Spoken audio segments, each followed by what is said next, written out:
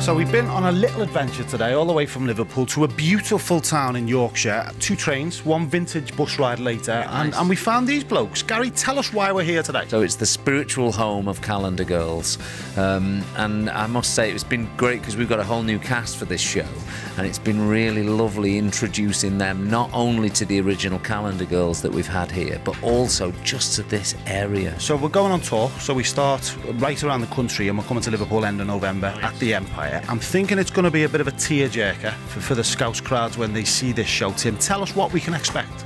Well, somebody once said when the show came out that it was the first time that they'd ever craft in a theatre, and they said it's crying and laughing at the same time, and the story is ultimately incredibly optimistic. But the truth is that the emotional bits, the bits that make people cry, and I've sat there, we watched from the box.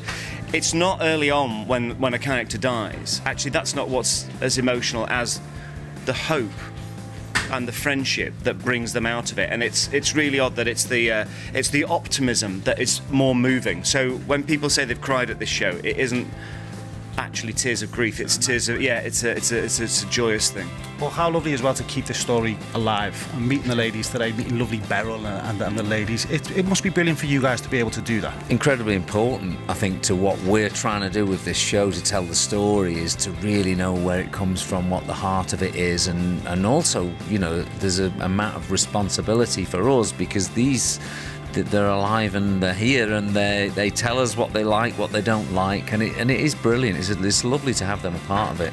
What do we think of Liverpool? What do we think of the city? I know you're a footy fan as well. Yes, well, I've obviously been, my mum was from Walton, so we've always had a strong connection to Liverpool.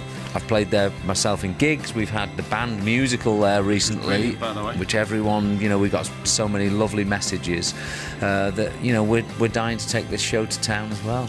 What has happened to Liverpool is unimaginable in the last 10 years. So now all our kids, they all go to Liverpool, and that's within the space of one generation. Yeah.